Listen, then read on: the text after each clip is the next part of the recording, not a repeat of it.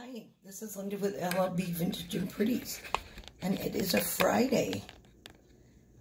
Not that Fridays mean a whole lot to me anymore because I'm retired. I don't have to go to the 9 to 5, which I am so grateful for. But yesterday, my husband and I went out and we did some shopping, and we got some fun things for you to see today. So what we got was this little Japanese, I believe this is a rice dish, and it has gold gilding on it, and it also has a light shining through it. So let me fix that if I can. So it's got this beautiful gold gilding around the edges. Whoa! Oh. It didn't break. It's all good. Oh, scared me. And on the inside, it's just got really pretty yellow flowers, red tones, blues. It's a very pretty little piece. There is gold gilding along the top, and it is ruffled. Has cute little legs on it. And if you can see the writing, again, this is Japanese. I don't read. So anyway, I just wanted to show this to you. It's very thin, and you can see it through it fairly easily. The next thing we found was this goose or duck. I'm not sure which it is. And this is from occupied Japan. That's where it was made.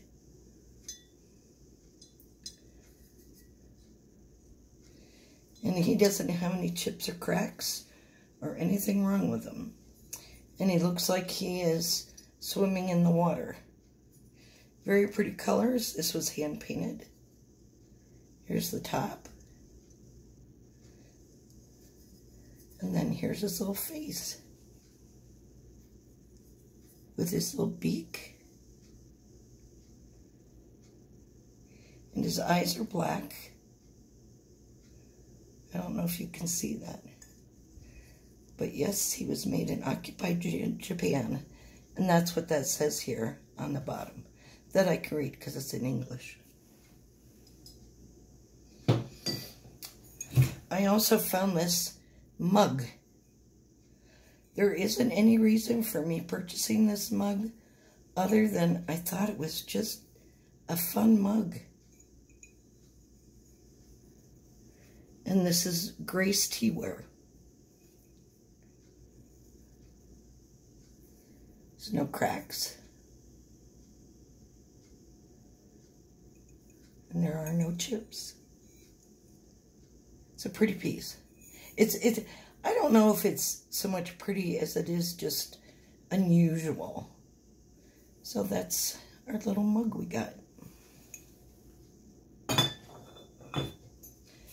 Then we got another teddy bear teapot. So it's got the two teddies on the front, the boy and the girl. And a little black cat down here. It's got the windows on it. And the ivy growing up the side of the house. It's got a fun little handle.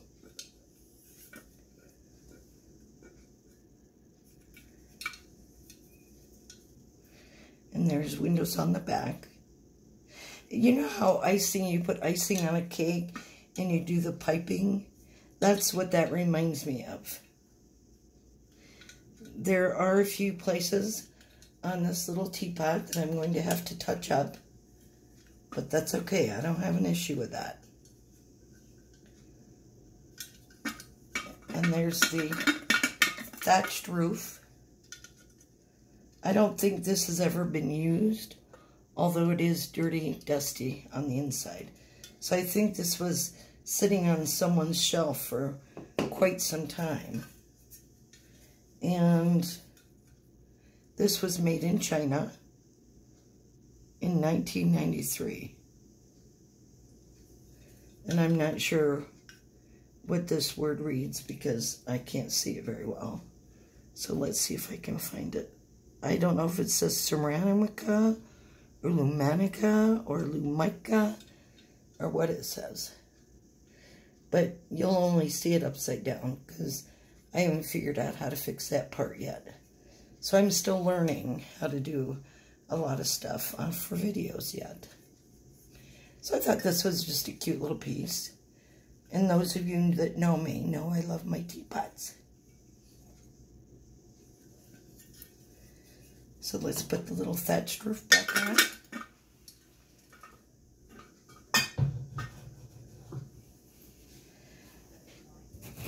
Then I found this really cute tin. And it's got little animals all over it. It's got giraffes and birds, elephants, beautiful flowers. And I wasn't sure whether to get this one or not. But I did. Just because I thought it was pretty and you could use this as a trinket dish on your bedside. I do not know where this was made or who made it. But it's a pretty piece. Pretty tin. It's in good shape. Very good shape. Now everything I'm showing you is not listed on my website or on my eBay yet, but it will be shortly. Then the other thing I found was this milk glass lamp. Like a bedside lamp, or you could put it in your kitchen. And this does work. So you've got the flowers in the front, and then there's nothing in the back. No design. And this sits on a marble slab. And this is very old, very vintage, and very scary to plug in. Because we plugged it in last night. And just to see it works, it works. We unplugged it as fast as we could. I'm afraid about burning my house down. I don't know why. So anyway, this is a very nice piece. It does have the browns and greens on it. I believe that this might be brass. But hang on, let me get my magnet. And let's see what it does. Because if it is a brass, it will not stick. So it does not stick. So this is definitely a brass. See the bottom. Can't get to the bottom too well. The bottom does not take to a magnet either. So this is brass. Pretty little piece. Don't know when this was made. I do know that if you buy this, I strongly suggest putting a new plug on it. Or just use it as decoration, but not a light, until it's repaired.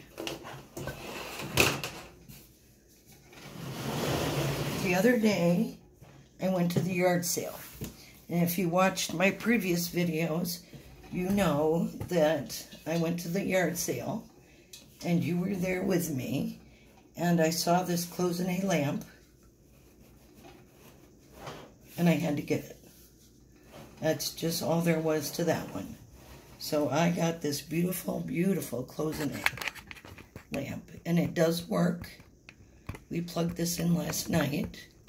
We did take the lampshade off it, and it has its original finial. And the bottom of this lamp, it's got a, I don't know how many sides. 1, 2, 3, 4, 5, 6, 7. 7 sides to it. So it's got a pretty base. It also has the holes here in the bottom. Now let's test this. So this is all brass. And that's how you can tell if you have brass items or not. Now unfortunately, it looks like this has been dropped at one time. don't know if you can see it, because this area right here, it looks like it got dropped and it kind of sunk it in a little bit. But when you put a lampshade on it, it won't be, you won't be able to see it. But it's still a really pretty piece. A lot of coloring. And it's just mostly flowers and decorations on it. But I think it's gorgeous. So I did get it.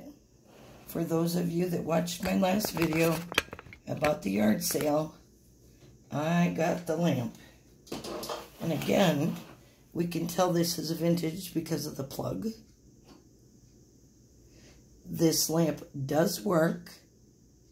We plugged it in and unplugged it as fast as we could, because there's an awful lot of bareness in here, and it's broken and not safe. So if you were to get this lamp, you definitely need to replace the plug.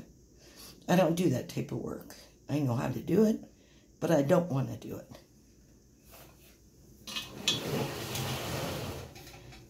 And the last piece that I picked up is this, I don't know what kind of jar you would call it.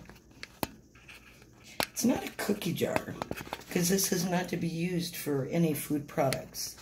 This is just to look at and say, oh my, that's pretty. And yes, it is. It is gorgeous. Let's move the lamp just a little bit more. Move this lamp a little bit more. So this piece was made in Mexico. The lid does come off. That is not missing paint there. This is just a tag. But it has beautiful coloring. It has faux crazing on it, done in blue, which makes it look very nice. You know, you could use this to put your kitchen utensils in it. But it is marked on the bottom that it is made in Mexico for decorative use only. So it's got the, I think this looks like a tomato right here. Let's see if I can get the camera to move down. So I think that looks like a tomato. I'm not sure what that fruit is supposed to be. And then we've got cherries down here. Very nice piece. It is not chipped or cracked. Beautiful flowers on the outside. I love the handles. They're so fun. They're so curvy, curvaceous handles. So, you know, you can pick this up fairly easily. It is a little bit on the heavy side. I'm not sure what it weighs, but it is very pretty, and it was not something I could resist. So I didn't. But my husband just goes, what are you buying that for? And with his dementia, he doesn't realize I'm not buying stuff for us, that it's for resale. Okay, tonight is the Global Video, I don't know why I keep saying that, Global Voodoo live auction at 5:30 here in Arizona City or in Arizona. So come please join us. I might be putting something up for auction, or I might just be watching tonight. I'm a little bit shy, so it's hard to tell what I'm going to do. I might just all of a sudden get a bug up my end, want to do it. So anyway, this is Linda with LLB Vintage and Pretties. Please like, comment, subscribe, and share my videos. And a little update is that I have been asked to do a counting video for e-commerce sellers. So I'm going to be putting that together. And I do believe that I'm going to name it bookkeeping for e-commerce. And it's going to be very simple, very sweet. It's enough to get your taxes done at year end. We're going to talk about expenses and income, and what goes in must come out. So, you know, in the window, out the door, or in the mouth and out the... so anyway, you guys have a great Friday and have a day. I'll see you.